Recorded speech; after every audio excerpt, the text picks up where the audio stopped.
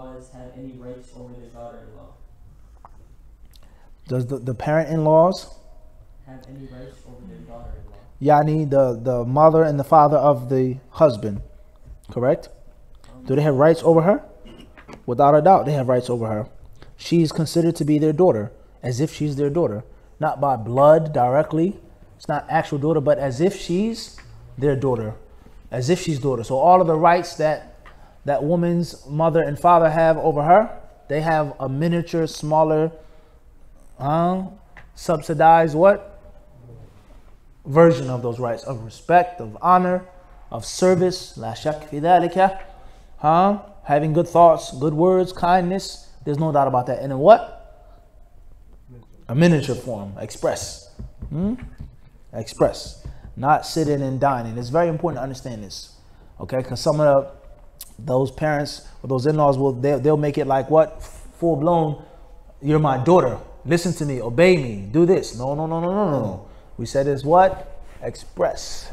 Is what always? Express. The whole menu is not what? It's not there. Just what? Certain things on the menu are there. And there's no place to sit down. You take your food and you do what? You keep moving. Small things. Not the whole menu is there. So that's a mistake that many people make. She is not your blood daughter. Let alone the concept of culture.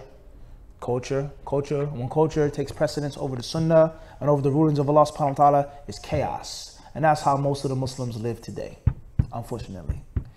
Whether it's urban culture, I used to be a Christian, my culture of jahiliyyah oftentimes comes before the sunnah, but it's not as bad.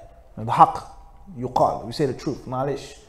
Those revert Muslims is not as bad as someone who comes from a lineage of Muslims. It's a bit different.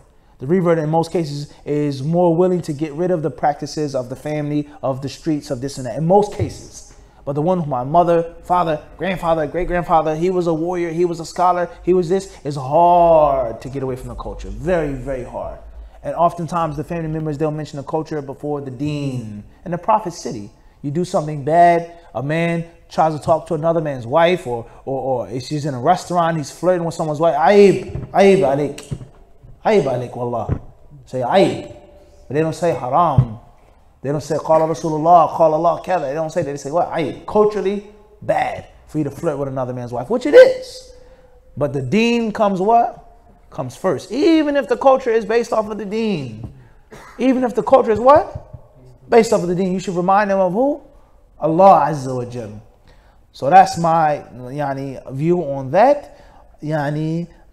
What's important is in some cultures the in-laws the daughter may have to scrub their feet and scrub the bathroom with a toothbrush. That's not the sunnah of the Prophet sallallahu alaihi wasallam. Wallahu alam.